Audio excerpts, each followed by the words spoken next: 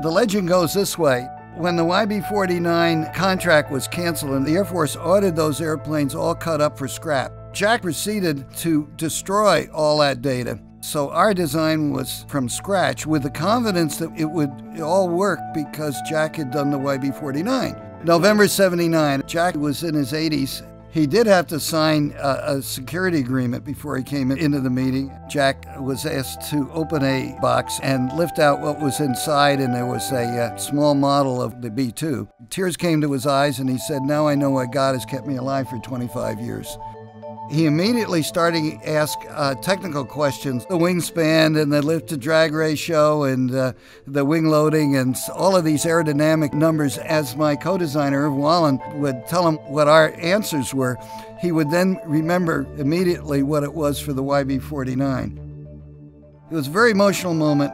Not many people of the current aviation generation have the opportunity to interface with the guy whose name is on the door of the company.